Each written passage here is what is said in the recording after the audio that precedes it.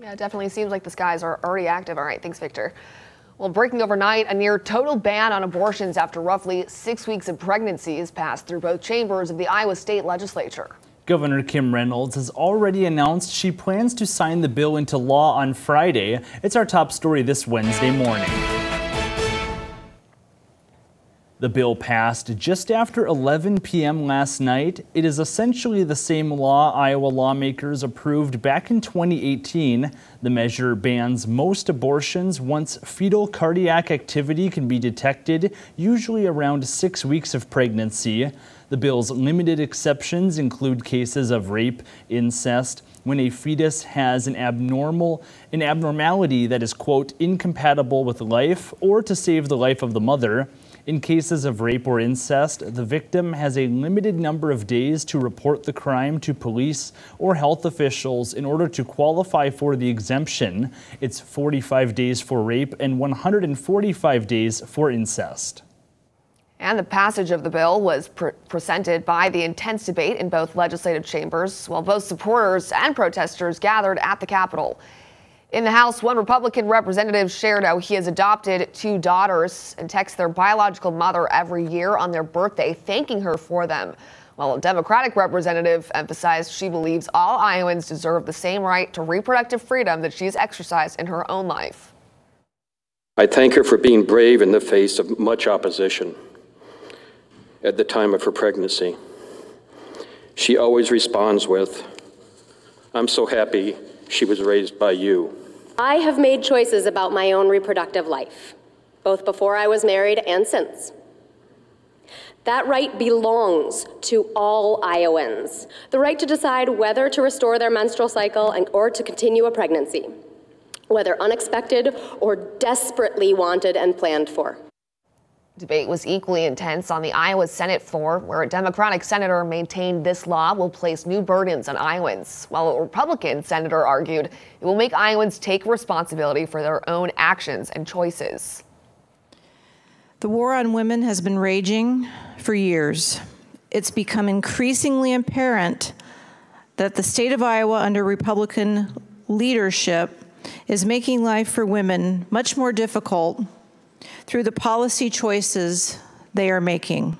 I took responsibility for my actions. His father took responsibility for his actions. It wasn't easy, it wasn't comfortable, but it was what we did at the time. It changed my life dramatically. It was not what I planned for my life. It was not how I wanted to start my family, but it's what happened after I participated in an activity that I knew could result in a pregnancy, even with precautions. And soon after the bill's passage, Iowa Governor Kim Reynolds released a statement in response. She wrote, quote, "Today the Iowa legislature once again voted to protect life and end abortion at a heartbeat with exceptions for rape, incest, and life of the mother. The Iowa Supreme Court questioned whether this legislature would pass the same law they did in 2018, and today they have a clear answer." It continues, quote, "As a pro-life governor, I am also committed to continuing policies to support women in planning for motherhood, promote the importance of fatherhood, and encourage strong families. Our state and country will be stronger because of it," end quote. Again, Governor Reynolds plans to sign the bill this Friday. It will take effect immediately upon signing. And pro-abortion organizations also released statements on the bill's passage. That includes Ruth Richardson, the president and CEO of Planned Parenthood North Central States. She says, quote, "The abortion ban the Iowa legislature passed today is a devastating blow to reproductive freedom. My heart breaks for patients who will be denied health care, for the people who cannot afford to travel out of state. This ban will widen already unacceptable health inequities. Iowans deserve to decide what's best for their bodies and futures. This is not the end of our fight for safe and legal abortion and reproductive health care. We will exhaust all options to ensure Iowans have control over their bodily autonomy now and for generations to come," end quote. The legal director for the ACLU of Iowa also released a statement saying, quote, "This law is deeply cruel and callously puts the lives and health of Iowans at risk.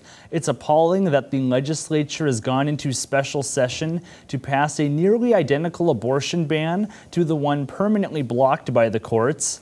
In doing so, the Iowa legislature took less time to pass this law than the minimum 24-hour waiting period they require of Iowa women prior to getting abortion care. It continues, quote, "Every day this law is in effect, Iowans will face life-threatening barriers to get desperately needed medical care, just as we have seen in other states with similar bans," end quote.